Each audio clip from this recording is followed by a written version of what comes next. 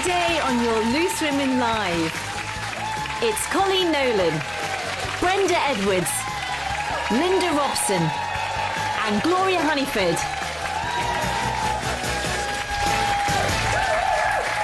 Hello and welcome to your Thursday show. Earlier we said we had a big announcement for you, and a certain This Morning presenter is here to tell all. It's only Josie Gibson. Yeah.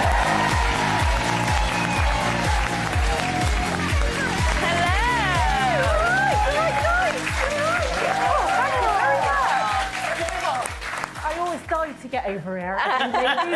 They look like they're having such a good time. There's always a spare chair. Oh, yeah, well, I'm here now, and I've got a really big announcement. Yes. So... You're pregnant. No. OK, not that big. I will be joining you guys on your tour, on your little Loose Women tour. So,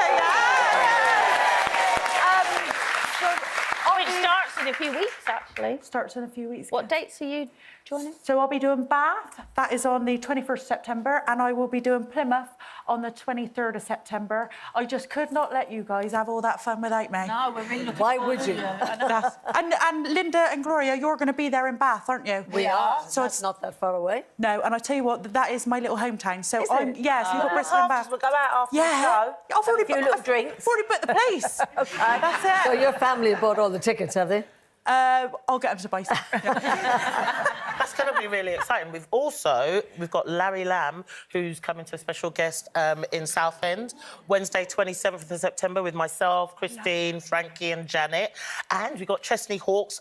He's going to be at Nottingham, Thursday, 7th of September. That's me, Linda, Janet and Kay. It's going to be good. I love Larry Lamb. He's such a hero, isn't he? Yeah. Are you excited, Josie? I'm really excited. I always get excited to join you guys. You just have so much fun. I do get a little bit jealous sometimes. But actually, we all, of course, remember Sherry Houston, of course, on Loose Women for many, many years. It was great fun. Well, she is going to be in Birmingham on Friday, the 1st of September, and again in Sheffield on Thursday, the 14th of September, along with Linda and Brenda. So you're doing quite a lot of these. Yeah. Cleaning Some up. say too many.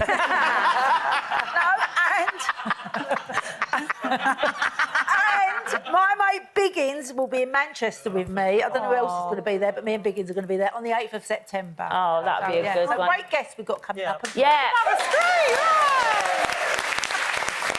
It is amazing, and actually there's loads more guests through the whole tour as well, and all the other dates as well. It's all very exciting, and if you want more details about the tour, go to itv.com/Loose Women. Thank you so much, Josie, for coming over. See you there, Josie. See you there. I love you guys. I love you. I've always supported every single one of you, and you lot have always supported me, so I cannot thank you enough for your love. So. Well, you're doing all right, aren't you? Well, I'm not having a bad right time of it, am I? It's been good. Right then, on with the show. And here's what we've got for you this lunchtime.